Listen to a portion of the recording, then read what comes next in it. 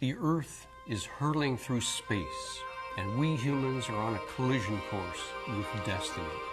In the last few hundred years, we have become so successful as a species that we're now pressing against the limits of the Earth's ability to support us. We're entering a time of crisis that's also a time of great opportunity. At its core, the opportunity is for us to grow up and continue our journey into early adulthood as a human family. We're being pushed to wake up, and we're being pulled to grow up. So, first let's look at the adversity trends that are pushing us into a new future.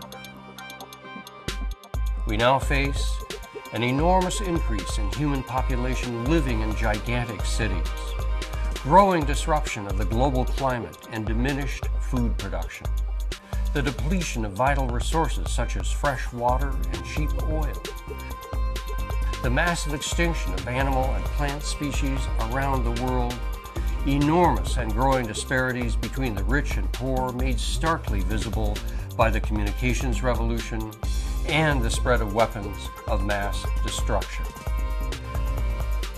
When we put these individual trends together, they represent a perfect storm, a world system crisis. The circle is closed and there is nowhere to escape. If we're to turn adversity into opportunity, it's vital that we wake up and work together as a human family. Let's look at it this way. Imagine the Earth as a ball that is about to hit a wall, an evolutionary wall that represents the limits of current forms of growth and behavior. Imagine the ball is full of people. Some are pulling together in cooperation, while others are seeking their own advantage, and they are pulling apart in conflict.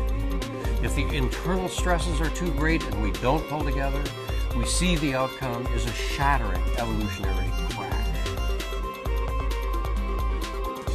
In this scenario, we miss the opportunity to move to a new and better outcome and instead veer off into a new dark age for humanity.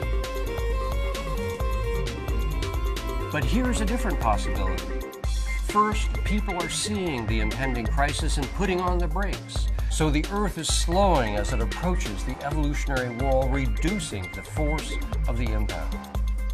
Second, many people within the Earth system are pulling together and working together for a promising future. Putting these two responses together, we see the outcome becomes, instead of disintegration, a bounce and a leap forward.